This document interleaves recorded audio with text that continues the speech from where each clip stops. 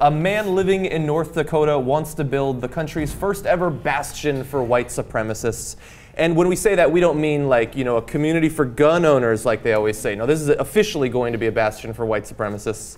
And so his name is Craig Paul Cobb. He's a 61-year-old. He recently moved into a town in North Dakota called Leith, I believe it's pronounced, where only 19 people live. And because the real estate there is extremely cheap, he is now buying it up and encouraging other white supremacists to move in and join him there.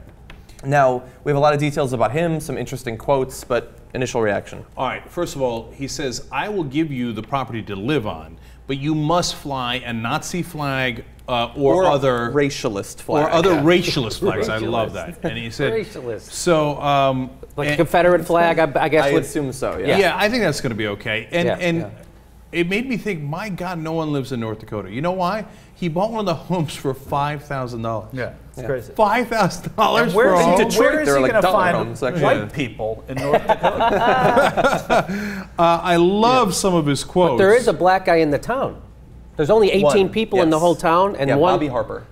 One black guy. Yeah, and he's He's not sure he's buying into this new plan, the new redistricting in Nazi Town. Right. He could sell his home for a lot right now, though. Like, the property values probably went way up. Like, Bobby Harper could, like, charge $300,000 for his home in Leith. Oh, God. So why don't we give some of the details about Craig Paul Cobb. So just to give you an idea of his history, he moved to Estonia in 2005, but was later deported to Canada, where he was arrested in 2010 on federal charges of willful promotion of hatred. He fled back to the United States, where we tend to not frown all that much on promotion of hatred. Hold for a second there. I love that. He probably fled to Estonia to be with white people. I'm going to be free. Yeah, like, no, you're so loathsome, we're going to deport you. Right. And then he goes to Canada, he gets kicked out of Canada, finally comes back to the U.S. and is like, oh, thanks God, I'm back in in the U.S.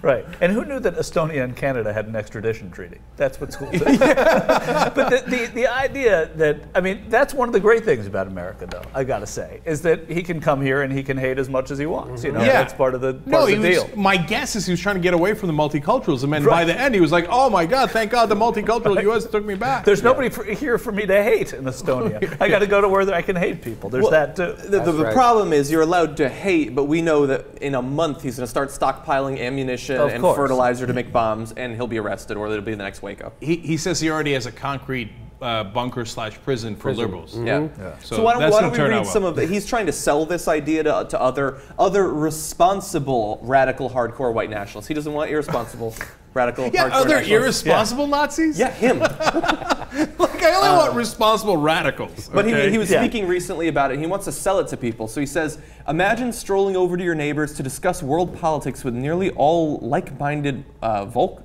It sounds like a V for Vendetta. Imagine the international publicity and usefulness to our cause. For starters, we could declare a Mexican illegal invaders and Israeli Mossad IDF spies no-go zone. No Israeli spies. You get out of here. Okay, hold on for a second. I think that North Dakota is already a no-go zone for the IDF. I'm not sure the Israeli Defense Force are like, what do you think, North or South Dakota? Where do we go? Who thinks there's IDF and Mossad guys in North frickin' Dakota? And there's 19 people living there. How many illegal immigrants could possibly be in that 19? Right. Yeah, who's the Mossad spy? The black guy? Yeah, and by the way, how did he get there? How did Bobby Harper end up in Leith, North Dakota? That's a good point. Probably welfare. Yeah. Oh my God.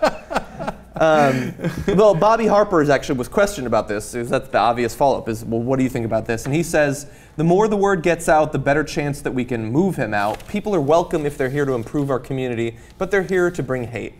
So he's being very level-headed about the entire thing. I'd be more worried, actually. I'd be a little more worried, yeah, I think so. I think we should, like, build a synagogue there. Like, just buy one of those cheap houses. Oh, are you kidding me? Okay, look, we live in Los Angeles. That property's going for $5,000 a pop. I know I can get a guy down the street and be like, hey, guess what? I just bought your whole town, motherfucker. And you know what I'm going to do? I'm going to build the world's largest synagogue. And I'm going to hang a sign that said Mexicans and blacks welcome. A Muslim activity center. That's what you're going to build there.